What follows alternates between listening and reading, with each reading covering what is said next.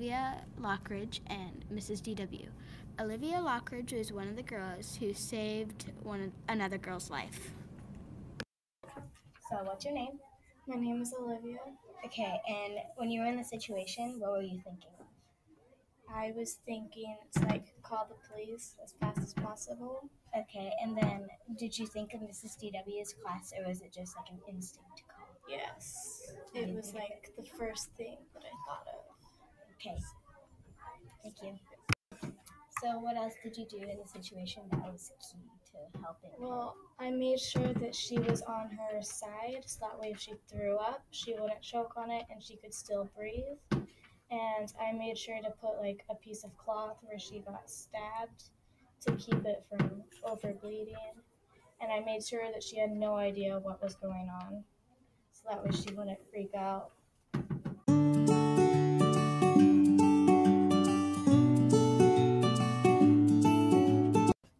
So what do you think that you could also teach that's important in this class? What do I think that I could also teach that's important in this class in terms of first aid and CPR?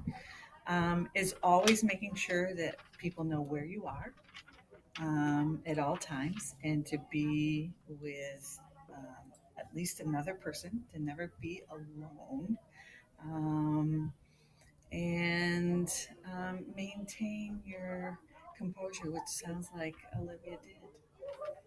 Okay, and then is there anything that you could teach other kids, or like what they could have done that would have been better in the situation?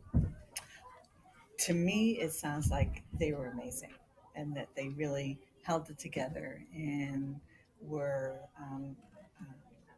problem solving and maintained a sense of calm, which really helped in this situation. So I think they did great. Okay, thank you.